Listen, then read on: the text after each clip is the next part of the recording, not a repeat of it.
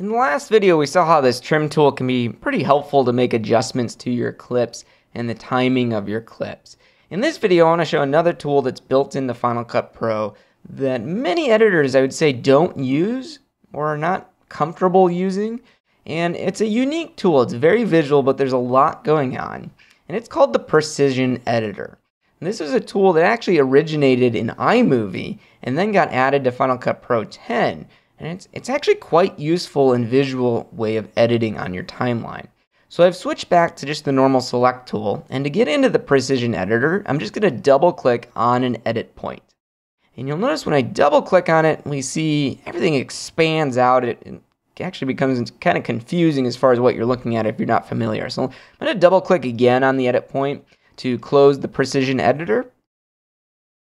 Just so you can see that, and then we'll double click again on the edit point to expand it, just so you can see that. And again, the edit points are marked in this middle kind of row that goes through here. So just double click on any of those to close the Precision Editor.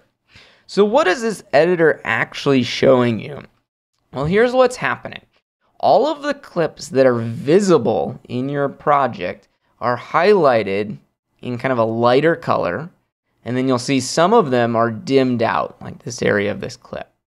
So what this is showing you, depending on which edit is selected, which we can see this kind of bar going through, you can click on each of these edit points in the middle to switch between an edit. But what's being shown here is the available media for your edit.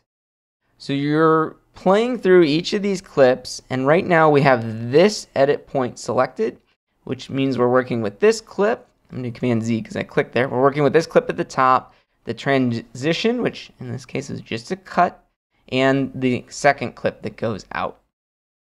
So the way that this works is you can actually drag these clips. I'm going to click and drag this clip to the left. And what you'll notice, just looking at this block right here, it is making that clip longer. So there's all this dead space at the end. And if I play it back, I'm just going to hit the space bar. It distances you from people. Yeah. And you can't keep them forever. No. You can't keep them forever. There's kind of this pause with the arm grab, and then it cuts down to the second clip. So if I wanted to, I can do the same thing with the bottom clip. I'll click and drag this to the right to extend that clip. And same thing if I play this, you're going to see it's a much worse edit now. You from people. Yeah. And you can't keep them forever. It distances you from people. You can't keep them forever. That line's being repeated on the second clip. So I'm actually going to drag this back to the left. And looking at the audio waveform at the bottom, this is very helpful to be able to see where things happen. I'm going to drag this over. Let's play this back again. And you can't keep them forever. Nah. I know your big secret, Ralph. So right there, in this first clip, right at this point, you can see he moves his arm over to tap Ralph's arm. And right at that moment is really where I want this cut to happen. So I'm actually going to roll the edit by clicking and dragging this to the left. And notice what that's doing, it's shortening the top clip and lengthening the bottom clip. And we'll go right about here, and I'm able to see each of the frames that we're cutting on visible in the two viewers there. And I'll let go, and then we'll hit the spacebar to play it. And you can't keep them forever. Nah. So that's a pretty good cut on edit that's happening there. And again, using the Precision Editor, I was able to adjust the top clip's position pretty easily without having to go to the trim tool or use anything else. I can visually see all the available media. And I was able to do the same thing with the bottom. And then in the middle here, I was able to roll that edit over. So that looks pretty good. I'm happy with that edit. So I can just click on the next edit point, and we can play this one to see what's happening here. I'm going to use the shortcut Shift ? To play around this edit point. So there I can see a very glaring issue here.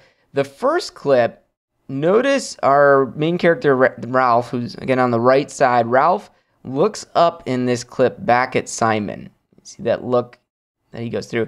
And then if we go down to that second clip, he's still looking down at his shoulder. He's looking back up again.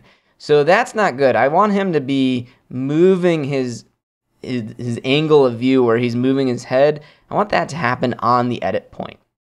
So looking at this first clip, right about here is where he starts moving up. So I'm going to click and drag this over to the right. Right when he starts looking right there. He kind of looks up, and that's where I want the cut to happen. So then down on this bottom clip, I'm going to click and drag this to the left.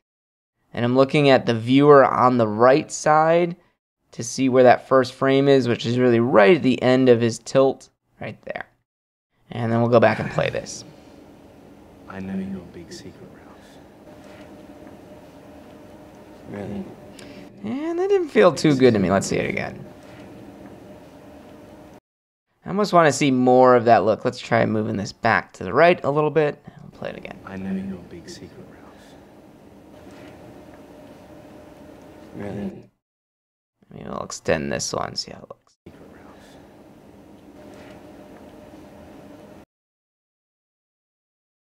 Your big secret, Ralph. And you can see how I'm just moving a couple frames at a time, because that's what the precision editor is for. You're being very precise and very specific about the adjustments you make here in that precision editor. So in this case, I'm happy with that. I'm fine with it. I'm just going to double click on this edit point to close the precision editor, and we're back to our timeline where we can continue to edit. And again, at any time, just double click on an edit point. You'll expand out into the precision editor. You can make your adjustments, and then you'll double click to close it. The one last tip I want to throw out here, if you do have transitions, which I'm going to add a transition here to these two clips using Command T. When you're in the precision editor, this middle row here also allows you to change the duration of that transition. And you'll see it puts this diagonal line happening through the top and bottom clips to let you know where that transition point is happening.